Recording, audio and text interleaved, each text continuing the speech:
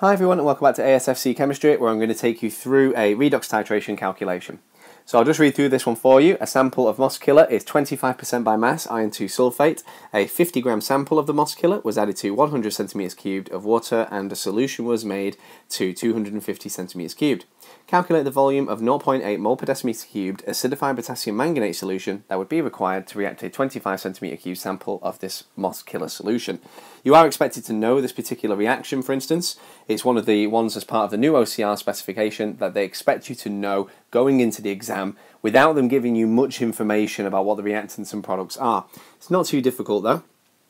You need to know that it's 5 Fe2+ reacting with MnO4- and 8 H+, and what they react to form is 5 moles of Fe3+, so the iron there has been oxidized, and that's because acidified potassium manganate is an oxidizing agent. We also get some Mn2+. The manganese in the MnO4- was 7+, and now it's 2+, so that's been reduced. And we also get 4 H2O. Now the most important bit of this that we're going to be using now, these two just here, and we're going to be coming back later on to see that there is a ratio here of 5:1. So I'm going to come back to that. I'm going to need that information as part of this redox titration. So to begin with, what's happening? Well, I've got an moss killer, which is iron 2 sulfate, and I've been told it's 25% by mass of the actual iron 2 sulfate. So if I had 100 grams of it, then 25 grams of that 100 grams would be iron 2 sulfate. So what I need to do now is, if I've got 50 grams, I need to figure out what mass that actually is of iron 2 sulfate that's in there. It's really easy though. All I need to do is 0.25 times 50, and that's going to tell me what mass I have of the 50, which is the iron 2 sulfate I'm interested in. And that's quite easily 12.5 grams. Now, that 12.5 grams is of FeSO4. What I need to do next is I need to find out how many moles of that there are. My long-term goal is to figure out lots of mole volume concentration terms, so specifically concentration value, volume value for the MnO4- in the long term, and so I am aware that's going to involve ratios and moles, and so working out the moles from this mass value is going to be absolutely crucial. So what I need to do is I need to do, for moles of FeSO4, this is going to be mass divided by Mr.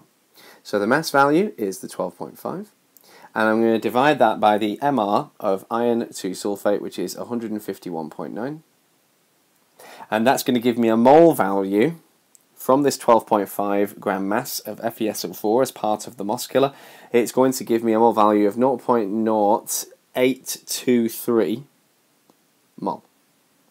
So that's all the moles of FeSO4 that are inside the moss killer sample that I'm using and are now in my 250 centimeter cubed solution.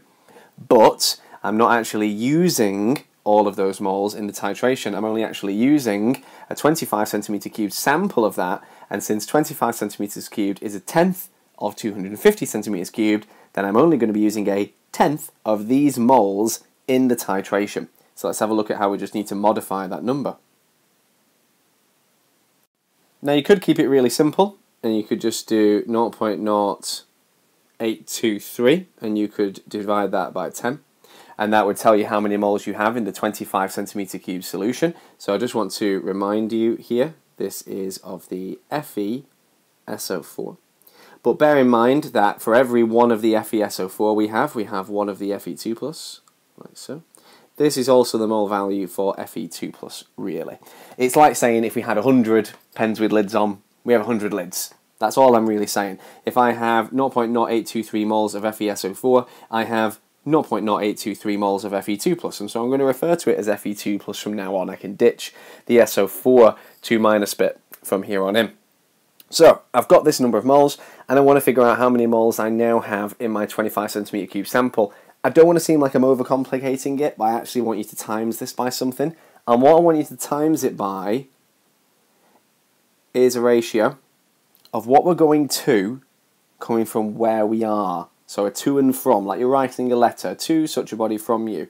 And so I want to times it by 25 divided by 250.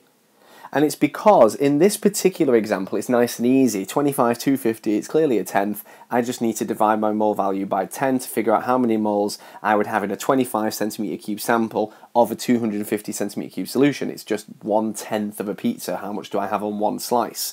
But sometimes these numbers are things like 26.8 from a 300. And I just want you to have a technique where if you know to times it by this to and from, then you have something that you can use in the exam. And so I just want you to be a bit more skill prepared. Now, this value is, of course, going to be 8.23 times 10 to the minus 3. I don't want you to be used to standard form because you often have to give your answer in standard form in OCR exams, and you'll notice that this number is to 3 significant figures as well, which is also very important in most OCR papers. Now, that's my number of moles of Fe2 plus in the 25 centimeter cubed aliquot of the total 250 solution. Aliquot just means portion of the solution, so it's a measured particular volume of the solution, and it's a 25 centimeter cube sample. So what I'm going to do now is I'm going to use that ratio that I talked about earlier between the Fe2 plus and the MnO4 minus to find out how many moles of MnO4 minus are being used each time. So here we go. Now the ratio, remember, just jot this back here. So within the confines of our titration, the ratio was 5 Fe2 plus to 1 lot of the MnO4 minus. So I am here at the moment with my 8.23 times 10 to the power of minus 3, and I am going across to my MnO4 minus. So I'm going to take this value and I'm going to copy the ratio and I'm going to divide by 5. And that tells me my moles of MnO4 minus which are being used per titration are 1.65 times 10 to the minus 3. There we go. Now, since I've now got the moles of MnO4 minus, really simple. What I can do next is I can turn this into the volume we are after. So we're after a volume, and the volume calculation is something that you've used a lot all the way since you first started your AS level going into the A level. And so really the only complication that's been brought into this is the fact that it is a redox titration and the fact that it's not an acid and alkali that we're looking at. We're just looking at an acidified manganate solution and some Fe2+, and it changes colour by itself. It doesn't need an indicator, so there's no complications there. So let's do this final step. Okay, so final step right now to figure out the volume of the MnO4 minus that I need. I'm going to do the moles that I've just calculated, 1.65 times 10 to the power of minus 3, and I am going to divide by the concentration, and I've been given the concentration by the question, 0.08. You'll notice I've not mixed up any numbers in this. I've been really clear about it. Don't try and use a concentration for one thing for another species. So I didn't try and use that concentration for the iron 2. I didn't use that volume of 100 anywhere incorrectly. You've just got to be really clear with this, with what's going on. Now, if you actually calculate this value, you might have a little freak out, because in the exam you're obviously under lots of pressure, and if you calculated this value right now, you would get an answer of 0.0206, and you might have a little freak out in the exam thinking, that's a tiny number, how would I ever get that out of a burette? I know I can't record that kind of a value, I can only record to 0.05 when I'm doing a titration anyway, so what's happened? Well, calm down a bit, because remember, decimeters cubed. So what we need to do now is, it's not been asked for us by the question, but I'm going to do it anyway. I'm going to turn that into a centimeter cubed value to calm some of you down, and so that is going to be 20.6 centimeters cubed. Doesn't that seem a lot nicer? All I did was times that by 1,000.